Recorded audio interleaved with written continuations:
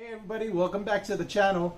Watch the rest of this video as we got a new vehicle on the stable. It's the Traxxas UDR. Alright.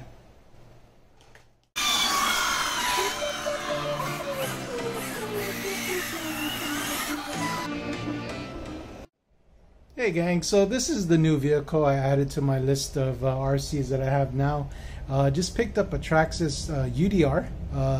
It's been sold to everywhere else that I know of. I've been debating a long time on what to get, whether it's going to be this Traxxas UDR or Arrma Mojave, and which is pretty new to me, the Losi Super Baja Ray 2.0. So I've been thinking a long time on what to get, and I've scratched up enough funds to pick up this UDR.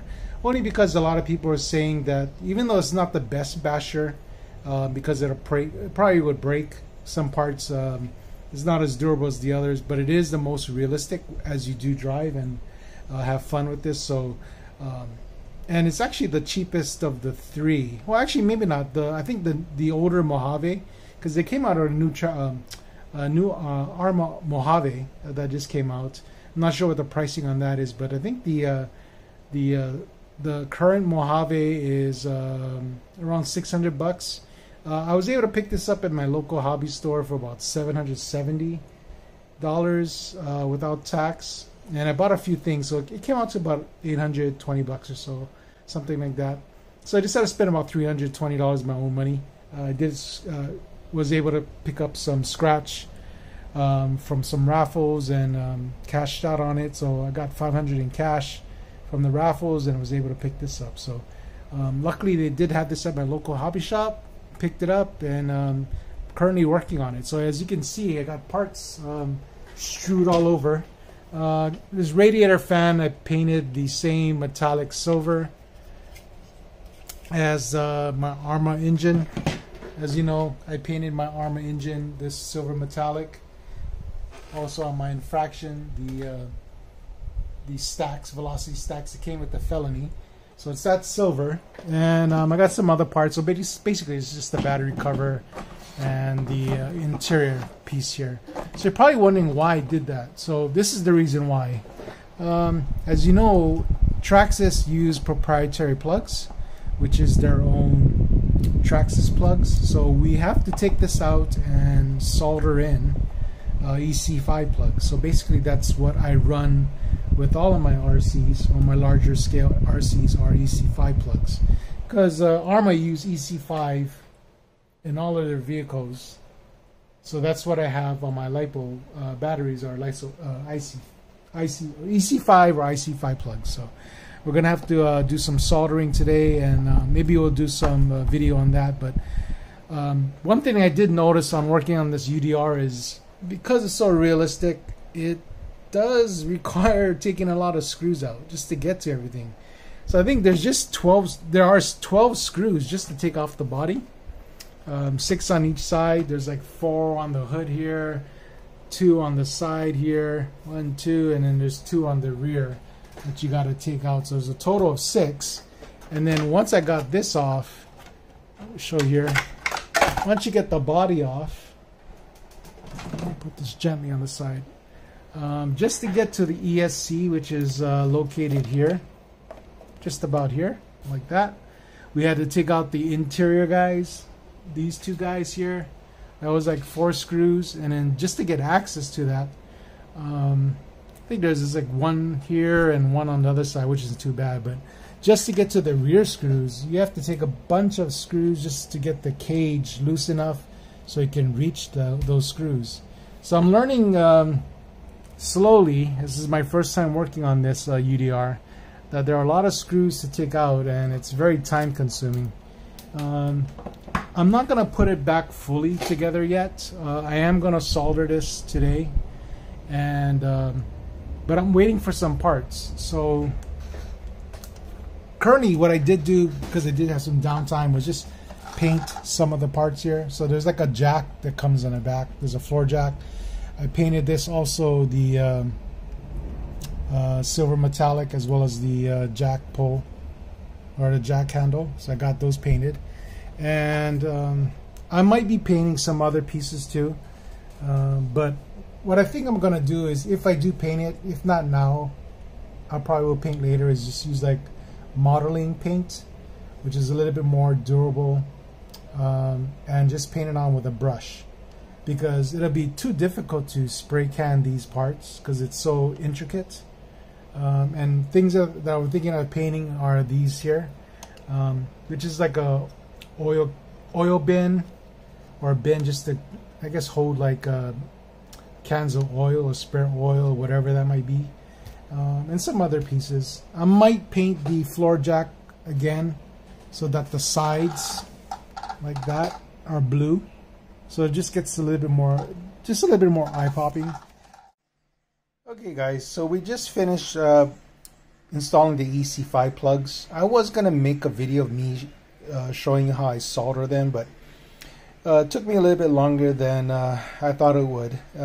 Soldering the plugs isn't very hard, but what I have a hard time doing, and which is a lot of really finicky, is seating the EC5 brass into the or the metal part into the plug itself.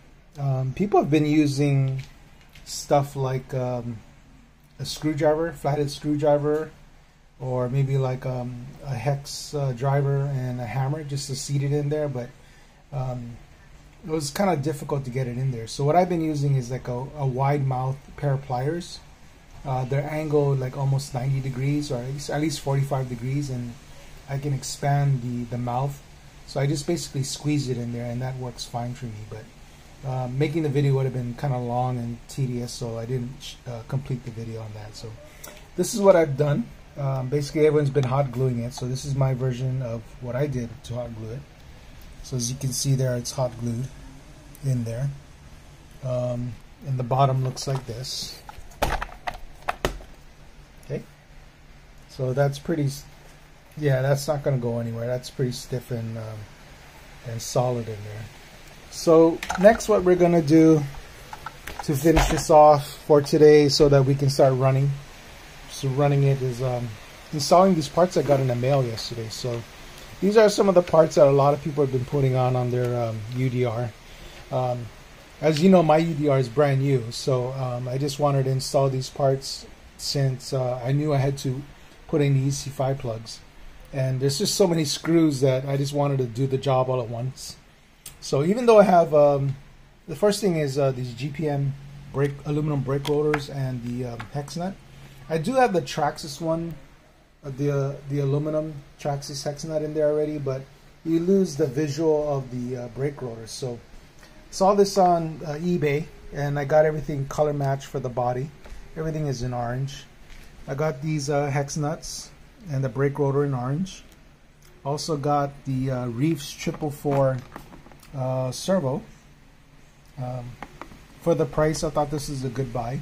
I wanted to try Reefs out too, as a, just to try it out as a brand. It's been getting a lot of rave reviews, and the 444 would be, I think, good enough for the UDR. There's also a 555, but I think for the price, this will satisfy my needs.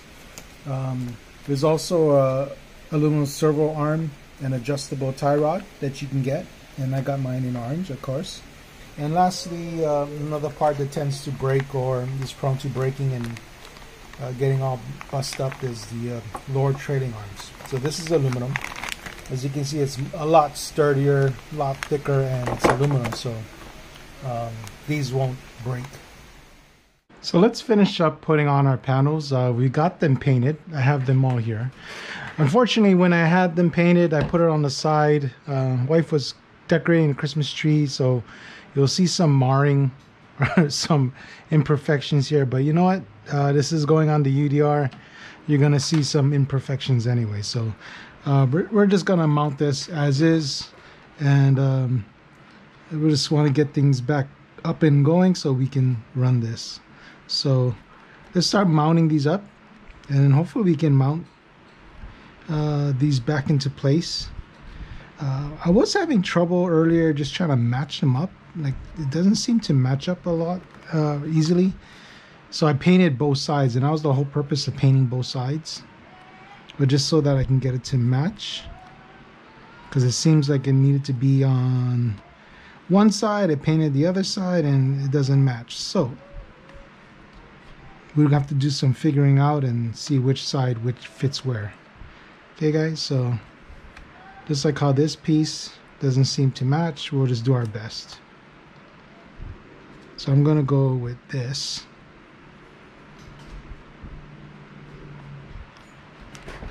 But let's do our best. So let's get our tools. I got my screw separator here.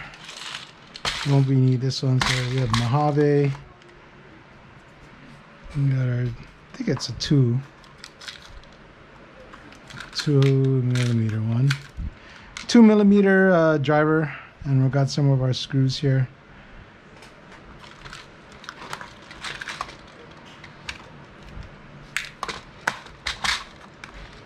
Yep, it's these. So let's see if we can match all of our pieces. I was assuming that this would be the easiest piece to match, but that doesn't fit. I mean, there's only 3 possible sides you can match it, right? So I'm gonna go with this side first. So let's do this first. So I've been working on 2 things: getting this Mojave back up and running again. I think the only problem I had was initially when I put in my EC5 connectors, the connector was loose in there. See, for some reason, why would this not fit? So let's back this out, put it on another hole.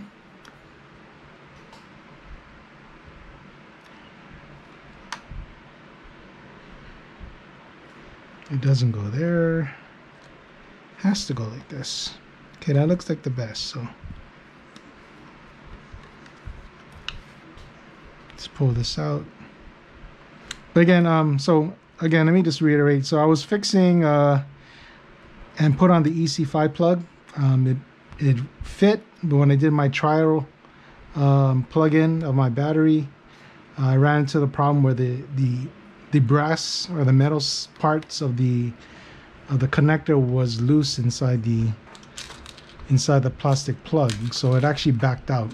So I just had to hammer it back into place. We'll see how long that lasts. You know, once you start to plug and unplug the battery pack, it's going to see a lot of wear and tear. So we'll see how it is in terms of longevity and durability. So they do sell on eBay. Someone is 3D printing up the mounting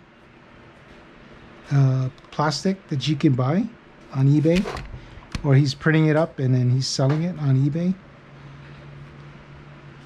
So if worst comes to worst, I'll buy that. So that'll be a little bit more sturdier than the hot glue that everyone is doing. Let's see here. Let's see if I am missing the hole or not. I'm trying to look for a better light, guys. And this needs to move to the right, it looks like.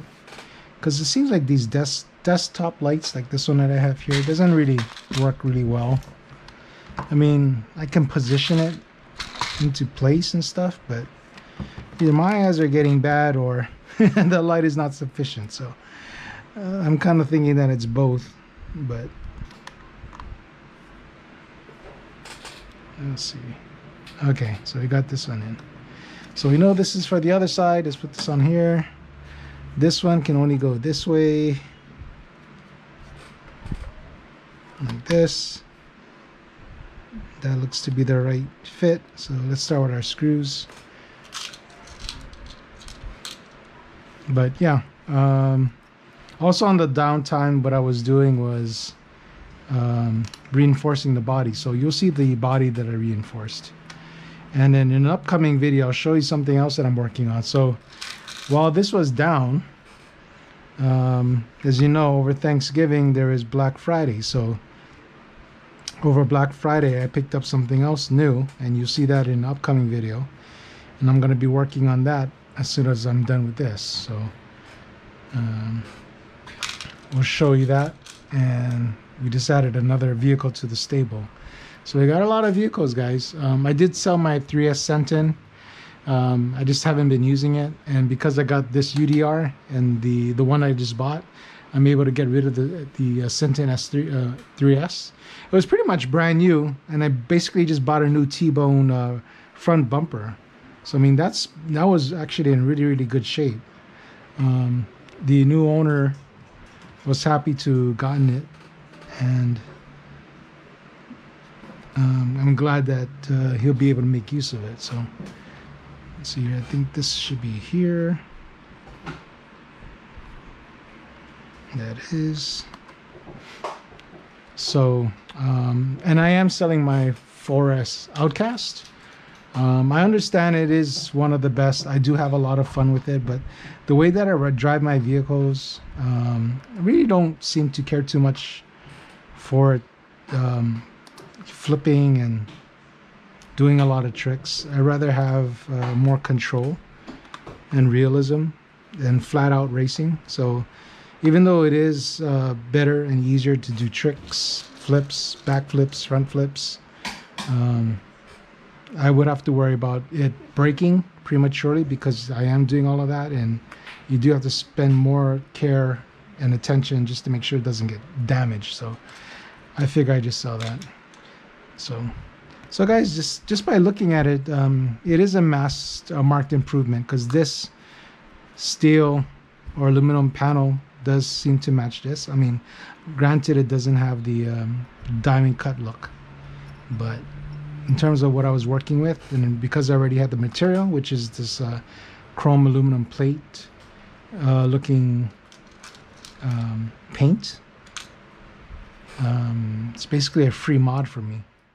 Okay, so following up on the setting up my UDR, basically what I did was I did all of the drywall tape on it. So shoe glue and drywall tape seems to be a cleaner look. I know I mentioned that I like doing the screen, or the metal screen like you use in your sliding doors and your front door, but I thought that might be a little bit more difficult to use on this body because it's so large, and some of these parts have areas where I need to get into the wells. So I know using the metal screen was a little bit more thicker to get into these parts. I just wanted to make sure everything fits well. So I elected to use drywall tape on this instance, and it worked out pretty good, as you can see here. So I got drywall tape all in here. Again, the trick is to use thin layers when you're putting it on, not necessarily needing to coat everything at once. So basically when I laid out my tape, I got it to stick, and then I just use shoe glue just to keep it in place in areas. And I did that throughout the whole body. And then once I got it into place, then I started to put my thin coats. So I did several coats of this, several thin coats of this, maybe 4 or 5 coats, very thin coats, just to spread it out, and this is what it looks like. And then I also got the idea, because I know people were buying cargo nets for that effect on the window, and I kind of thought the drywall tape actually has a, get this off, the drywall actually kind of looks like a cargo net. I was thinking of painting it, but the way that I'm putting it on, I don't think it will last. Well, just it might depend on how well you take care of it, but I didn't want to paint it and go through that extra trouble. I thought it looks kind of okay with just the original color that it came in. So this is white drywall tape, and basically I just put it on over the window so it looks like a cargo net. So that's what it looks like. So here you go, guys. Here's the Traxxas UDR completed for now. So we reinforced the body by putting drywall tape and shoe glue. We used drywall tape for the net effect. We got here on our wheels the aluminum GPM brake rotors and the aluminum hex nuts to replace the Traxxas aluminum hex nuts that we have. So we don't lose that effect of the brake rotors, and I got them in orange.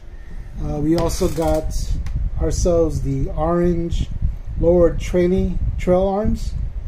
So instead of having the plastic ones, I did buy again a brand new pair of plastic Traxxas trailing arms, lower trailing arms, but want to replace everything with the orange aluminum. So we got that in there installed. And what else you don't see is the the Reefs 444 servo. So here we go, guys. Enjoy, like, subscribe, tell me what you think. It does take a little bit longer to put everything back together again. You can also see the aluminum that we put in here. So those are the aluminum to protect. It's just for dress up, for that effect of the front wheel well. And then we also did some painting and painted our side panels aluminum color to try and match this here. So hope you like it. I'm pretty sure I'm gonna have fun with this. I'm gonna install my single 6S in here. I do have triple threes. I do have dual or 2 packs of 3S's. Most of them are hard packs, and I found out they don't fit. So I'm gonna have to use my CHNL G pluses once I get my plugs soldered in for EC5s. Okay, guys, hope you like it. We'll do some more touch-ups as we can. We'll paint the oil bottles cap blue and red here. I already painted the radiator fans aluminum color or silver, and also painted the jack here. Painted the jack as well as the handle aluminum color as well, as you can see there. But hope you like. We'll do some bashing as soon as we can. I'm gonna post up another video of something else that I bought during Thanksgiving Black Friday from my local hobby shop, and I hope you like those too. Alright, guys, we'll see you soon. Stay tuned to the channel to watch more. We got more videos coming. Alright, guys, Traxxas UDR. Alright.